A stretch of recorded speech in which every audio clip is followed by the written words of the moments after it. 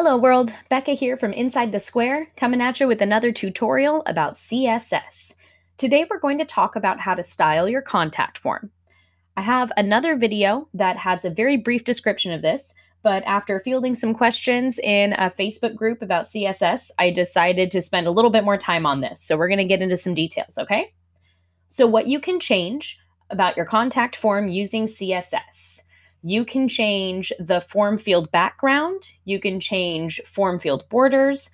Your border options generally are dotted, dashed, and solid. You can also change the pixel width of the size of those borders and their color.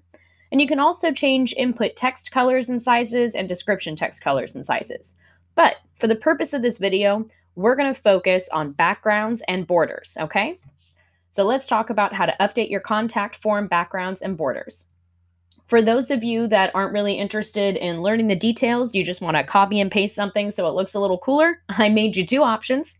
For Form 1, on this left-hand side here, we've got some dotted fields, and it removes the border from around the entire input field, just puts dotted on the bottom. And then for Form 2, we have a solid underline, and then we change the background of those fields so they aren't transparent, they're just slightly lighter of a blue than the rest of them. So if you just want to copy and paste these styles right into your website, it's beneath the video here. Otherwise, let's get into how this works, shall we? So I have a sample form here. This is the basic one that Squarespace has on my website. One thing that I want to mention before we get into the CSS is the submit button right here. I recommend changing this using the Site Styles menu of your website. To get there, you just select Design, and then Site Styles.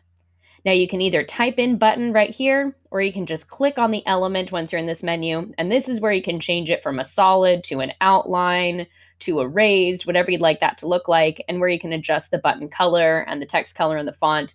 I recommend using this menu to make those changes because Squarespace built it in there for a reason, makes it a lot easier.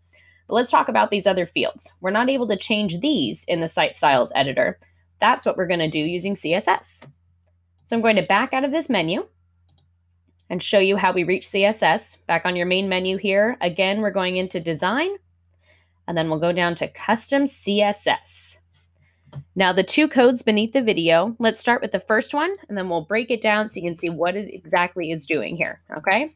So I'm going to copy and paste this code right here, and now we can see that the form fields have been updated. We now have a blue underline and a slightly different blue background there. Those are changed in this very first section of the code. This here is the border color. As you can see, it literally says border color, and that's the hex code. So if you'd like to use this, but with one of your own colors, just change this 6-digit number here to what reflects the numbers that, or the color code that you want to use. Now we repeat that in this section right here. Okay, so you're going to put that in two different places, right here for border color and right here for the bottom border. This is where we're changing the options that we have for the border style itself.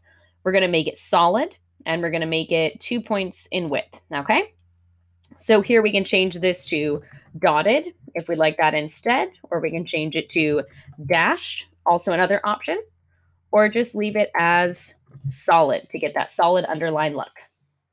Now, after that, we also have the option to change the background color for the form field, and this is where I've entered that light blue color. If you don't want any background color to show, you just change that to transparent and it'll completely disappear. Okay, so that's background color. That's right there. Alrighty, so those are your options with the form fields here. And I've got the two beneath this video. We have the dotted one and we have the solid one there. I will create another video all about the input text colors and sizes and description text colors and sizes, and hopefully post that either later this week or next week. So keep your eyes peeled for that one. And most important part, when you're all done editing your form, select save, okay? You'll be good to go. All right, that's it for this week's tutorial. Have fun with your Squarespace website. Ready for more? Head on over to InsideTheSquare.co for more tutorials and exclusive content you won't find anywhere else. That's InsideTheSquare.co.